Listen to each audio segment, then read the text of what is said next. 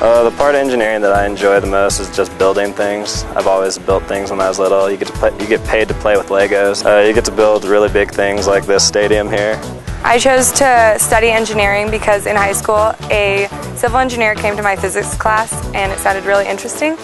And my favorite subjects are math and science, so I thought it'd be perfect. With engineering, I'd really like to do water treatment, especially in other places like Africa.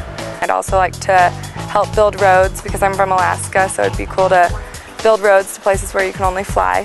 When I was little, Legos were like my favorite toy, so I just had tons of those, and I'd always just build different buildings and towns and stuff. The reason why I picked engineering is because it's a versatile job market, allows you to do a lot of things, and you definitely get paid quite a bit of money, so that's always a plus.